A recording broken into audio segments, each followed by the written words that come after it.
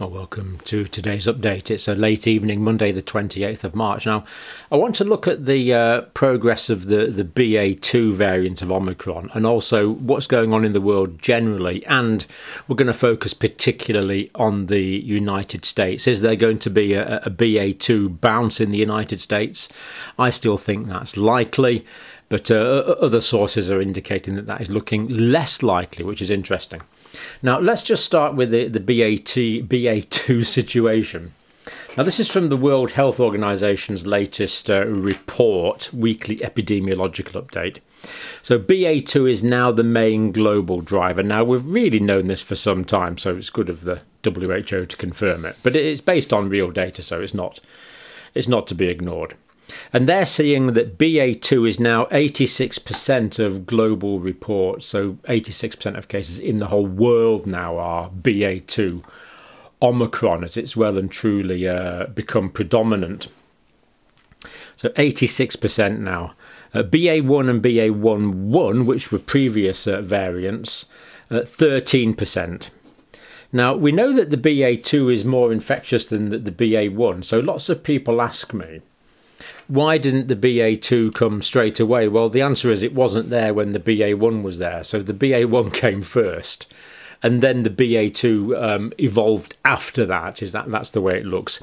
So the reason that the BA.1 was more common for a long period of time is what we call founder effect. It was simply there first. That seems to be why that has happened. But now it's down to 13% as it's being well and truly outcompeted. So BA.2 is outcompeting BA.1 and BA.2 is outcompeting BA.1.1 because it's so much more transmissible. The mode of evolution here does not appear to be immune escape. It appears to be increased transmissibility, which is good. We don't want immune escape, certainly in terms of severe disease, hospitalisation and death. So BA.2 is more transmissible than BA.1. The WHO is basically confirming what we've known for some time, but I'm not knocking it. It is good to confirm it. And it's not been shown to cause more serious illness, which is quite a relief because there are quite a few more mutations in the spike protein in BA.2 compared to BA.1, but it's not more pathogenic. I think we can say that now. It's not causing more severe illness. Dr. Marie van Kerkhove and WHO, of course, our vaccines remain incredibly effective at preventing severe disease and death, which is indeed fortunate. It's good fortune rather than good management, but it's true. The data is still showing that, including, she says, against both variants of the sublineages of BA.1 and BA.2. So it's not good at preventing infection. There's lots of symptomatic infections and lots of asymptomatic infections, but it's not causing more severe. The vaccines are still protecting against severe hospitalizations and deaths, which is good news. Now, I also get lots of questions about Deltacron. So Delta and Omicron together. Now, how does this occur? Well, what happens here is that if a person is infected with Delta and Omicron at the same time, the genetic material of those two viral types can merge inside a single infected cell and become one type of virus with a mixture of Omicron and Delta genetic material, and that's called Deltacron. Now, am I particularly worried about this? Well, we did look at this about 3 months ago and we decided we weren't particularly worried about it. But of course, the time when there will be lots of cases of this is when there was a lot of Delta and a lot of Omicron, so that a person could be infected with the Omicron and the Delta at the same time. But of course, now Delta's virtually gone. So given that the Deltacron is not forming at anything like the rate it used to, because there's less Delta to go into the mix, I'm not really worried about it. I think it's going to carry on dying out. So a lot of talk about Deltacron, but not particularly worried. And remember, less will be being formed now because the Delta is simply not around. Now let's look at some world statistics just to update. This is always useful. These are the cases. Now, Canada and the United States definitely down, although we know the testing in Canada is poor. Denmark, the testing remains relatively good, but they're well and truly down from their Omicron wave. Now, this was their Omicron wave here. This is it. It's very, very high. So their wave went very high, but down very quickly. Moving up in terms of prevalence, we have the United Kingdom. Now, the United Kingdom prevalence is way higher than this. We are massively underreporting our testing. Netherlands coming down, Australia still going up, and New Zealand, I think you'd have to say, probably going down slightly. Moving on to the R value, so there's the R of 1. So the United Kingdom here has got an R of about 1.3, 1.4. But of course, this is based on a very low level of test reporting. So it's actually way higher than this, way higher than this.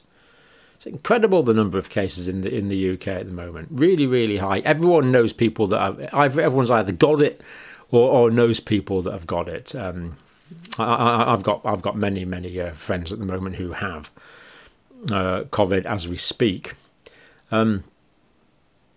Actually really way higher than that. But that's the one line there. So United States, Netherlands, Denmark going down, New Zealand, Canada, Australia, United Kingdom going up. I'll just flick by there. That was the... we've got the... No, we're not seeing the variance on that. Never mind. Number of patients in hospital per million. So hospitalisation data is accurate. Now, the United States way down, which is good news. Australia up slightly. But these are all per capita figures. So you can see that Australia, Canada, the Netherlands aren't too high, really. These are all based on cases per million. Denmark and the United Kingdom is going up a bit. But in terms of hospitalisations in the United Kingdom, about 60% of the cases that are testing positive in hospital are admitted for some other reason. So 56, probably nearer 60% are actually admissions with Omicron, with COVID, rather than from COVID, because the prevalence is just so high. We saw exactly the same thing happening in Denmark. It's not really surprising that this is happening. Intensive care patients. Well, here we see the breakdown. Canada, Netherlands, United States, United Kingdom, Australia, and Denmark. And cases of intensive care admissions basically have been going down in most places throughout the Omicron wave, because Omicron is not associated with the most severe conditions, because Omicron is primarily upper respiratory mucosal compartment rather than lower respiratory, fortunately. What have we got there? So that is new daily. No, that's having a bit of technical problem, so we'll leave that there. That gives us a rough idea, though, of what's going on generally in the world. Now let's move on to the United States.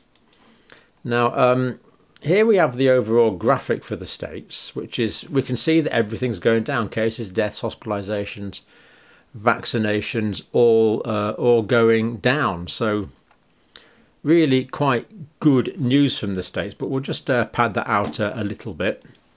Now, Dr. Walensky, CDC director, of course, or deputy interim director, I can't remember. She's saying that BA.2 is now a third of new cases, about 33–34% of new cases. Now, I had thought it was much higher than this, but this is the latest thing that she's saying. So I guess we have to go by that latest, the latest figures that she's giving us. I thought it was higher, but there we go. Now, Paxlovid is being used in the States. Now, this Paxlovid, of course, is the Pfizer antiviral. And we are using this in the UK as well. And this is a good idea. This is reducing hospitalizations in the most vulnerable. Now, the trouble is with Paxlovid is that a lot of relatively healthy people are asking for it, who probably won't benefit from it that much. But whereas people that are older and with comorbidities will benefit from it quite significantly, reducing their risk of hospitalisation. So it's really best to keep the Paxlovid that we have in both countries for those that are older and those that are more vulnerable to severe disease. And of course, the earlier after infection and diagnosis the Paxlovid can be taken, the better it's going to be. So it is available and it does seem to be working, which is good news. Now, US cases, let's just have a look at a closer up of that.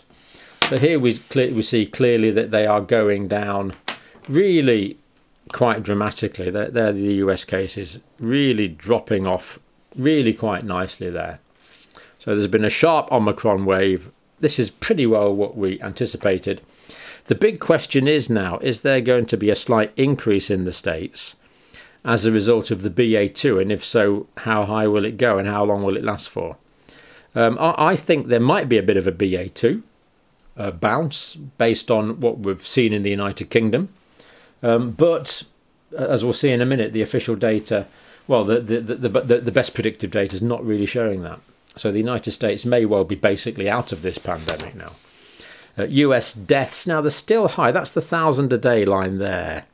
So they are going down, and the projections are that these deaths will carry on going down. They've taken a while, but they are going down. Hospital patients, likewise, in the States also going down really quite significantly and have been for some time. And again, that's predicted to continue. Now, we're just going to look at some of the predictive data on the United States from the Institute for Health Metrics and Evaluation, which Washington State hosted, of course. And here we have that here. Now, this is the first one, daily infections and testing. So we see that these are the actual daily infections up here. Where are we? Here we are. So they're the numbers, 800,000 there at the peak. Now, this is predicted to carry on going. Well, they've predicted a tiny uptick there, although that's where we are today. So basically, they're predicting that carries on going down. So that's interesting. And here we see the actual daily infections and daily infections. So these are infections as opposed to cases, and we see they're much higher. So they peaked there. Of course, we're on a different scale here. So that they peaked there at 4 million per day. Now down here, and again, these are actual infections, remember. And of course, the diagnosed cases are just a subset of these actual infections, predicted to carry on going down. So interestingly, Institute for Health Metrics and Evaluation is not anticipating a BA.2 increase, which I must say surprised me. I have been expecting it based on the UK data, based on the Danish data, but they're not. So I still suspect there is going to be somewhat of a bounce, an uptick, but these are the people with all the data. Hospital resource use, now this is looking pretty accurate because it is going down dramatically. Now the green line here is ICU beds. This is all hospital beds, and we see that now it's down dramatically, and they are predicting a continued decrease. Down to very, very low levels indeed by July. I mean, if these predictions are true, then the pandemic's basically over for the United States, which is just brilliant news. Daily deaths in the States, though, have been going down gradually. But again, they are predicted to carry on dropping. And of course, we know that Omicron is associated with, or the Omicron period of time, the combination of the Omicron and the amount of immunity around, associated with lower levels of death. So again, predictions there are good. And the final one here from the Institute of Health Metrics and Evaluation is the this is the cumulative deaths. Now, basically, the official deaths here aren't predicted to quite reach 1 million, but we know that they're going to increase, or very gradually increase here. But we do know, of course, that the excess deaths in the States are already well over 1 million in the United States. So interesting data there. They are not predicting the increases that I've been predicting. So let's hope they're right and I'm wrong. So this is from the Institute for Health Metrics and Evaluation. Do check on their website, which of course all the data is readily available, and very well researched data. Also in the States, a second booster for anyone 50 years and older from the FDA is coming soon. Now, it doesn't look like they're going to be pushing this, but it does look like a fourth dose will be available, and the fourth dose will be 4 months after the third shot. But given the dramatically good news that we see, or the good predictions from the Institute for Health Metrics and Evaluation, really is that going to be necessary, especially as so many people are being exposed to Omicron. Anyway, it's going to be offered. Now, Shanghai. This is the bizarre story of China. So here we have the picture of King Canute demonstrating that he can't hold back the tide, and yet the Chinese authorities are still attempting to hold back the tide. They are still on an official zero COVID policy. I mean, this is, for a nation of brilliant people, this is very hard to understand. Why are they trying to achieve the impossible? Now, one reason is, or potentially is, that they've got low levels of vaccination, particularly in older people, and I've got some good news on that in just a second. But let's just have a look at this. Shanghai, the financial centre of China, of course. In fact, you could argue the financial centre of the world these days. Certainly up there with wherever the other ones are, New York, London, etc. Phased lockdown of 25 million people. Now, when the Chinese say lockdown, what they mean is locked down, well and truly. These are quite draconian measures by Western standards. It's an Omicron wave. We know it's Omicron. So eastern side's under lockdown Monday till Friday, and that's undergoing mass testing. And then the west side's going to be locked down after that. So there's mass testing. Now, so far with this mass testing, they've discovered 3,450 asymptomatic cases. 50 asymptomatic cases. So we see that the vast majority of cases that are being reported in Shanghai are detected by the mass testing in the midst of the mass draconian lockdown, and they're managing to detect several thousand asymptomatic cases. Well, and only 50 symptomatic cases, 3,450 asymptomatic cases. And why would they want to detect asymptomatic cases, given that only 50 were symptomatic? Well, obviously it's to try and stop it spreading. But, if 3,500 people are asymptomatic, for them, so what? This really is hard to explain now. Why are they carrying on with this draconian policy? Really, I don't know. There's other citywide lockdowns in other parts of the country as well. Now, I did find this paper here. Vaccine effectiveness of 2 and 3 doses of, that's one of the mRNA Pfizer type vaccines, and that's the Chinese SinoVac vaccine. So very different. These are the mRNA vaccines here. This is the mRNA, messenger ribonucleic acid vaccines like the Pfizer and the Moderna. And this is just the coronavirus. The CoronaVac is the SinoVac, which is a virus basically brewed up and then killed.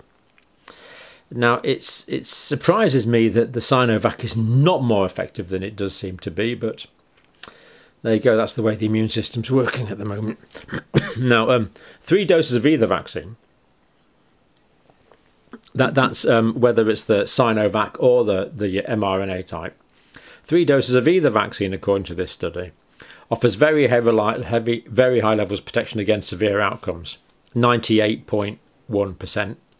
So if you're in China and you've had 3 doses of the SinoVac, well, I don't think many people have had 3 doses of the BioNTech type vaccine, the mRNA vaccine. But if you've had like if you had 2 doses of SinoVac, then 1 dose of Pfizer, that would be absolutely fine. If you just had 3 straight doses of SinoVac, that would also be absolutely fine.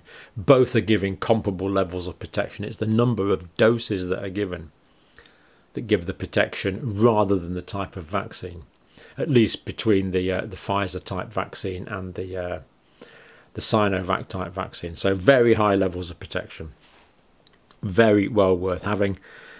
So China does need to pay attention to vaccinating with a third dose their older, more vulnerable people. And of course, they're well aware of this, but the uptake is still reasonably low, we believe. A third dose of either the Pfizer-type vaccine or the Sinovac provides substantial additional protection against severe COVID-19 and should be prioritised, which makes perfect sense in the current situation in China, because the vaccination rates are relatively low. And of course, in China, they have not had the spread of the natural virus like we've had in the Western countries, because their lockdowns have been so effective. So they've got much less natural immunity. So ironically, they're at more risk now because they've had less infection in the past. So they do need to catch up with extra vaccine doses there. So particularly older adults who received the Sinovac primary schedules, they need a third dose. But if they have a third dose of the same Sinovac, that is going to be effective. But really, why the Chinese are still going for the zero COVID policy is a bit of a mystery to me. If you know, do let me know. It seems like they've started on a particular trajectory, and they don't want to change their minds. But of course, you have to change your mind when times change. The way my thinking has evolved has changed significantly. Now we're in the age of Omicron. So I was just talking to Wafafa today in Uganda. In the whole country of Uganda, there's only been about 10 cases or so for the day. And basically everything's back to normal. The Omicron seems to have vaccinated the entire country, and the doctors are simply not seeing any sick people at all. In the whole country, there's about 10, 15 patients of a country of 40 million people, because the natural immunity has done its job. Whereas the vaccine levels for people doubly vaccinated, it's still only about 12%. But of course, it's too late now. There's no advantage in vaccinating now that the natural immunity is there and the disease is basically gone in Uganda. But China, they don't have that natural immunity. And of course, they've got a much older demographic, so they do depend on a vaccine catch-up program. So there we go. And now I've got some data from the UK, but there's a lot of that, so I think we'll leave that for a separate video. Just to give you the highlight of that, though, just to stimulate your appetite a bit. England, it's 1 in 16 people at the moment. Scotland, with high levels of protection, it's 1 in 11 people actually have the infection at the moment. Absolutely staggering levels of infection in the UK, but more on that with a bit of breakdown from the Office for National Statistics. And if I remember, a mention of what the Office for National Statistics are not telling us as well as what they are telling us. But that's for the next one. Thanks for watching this one.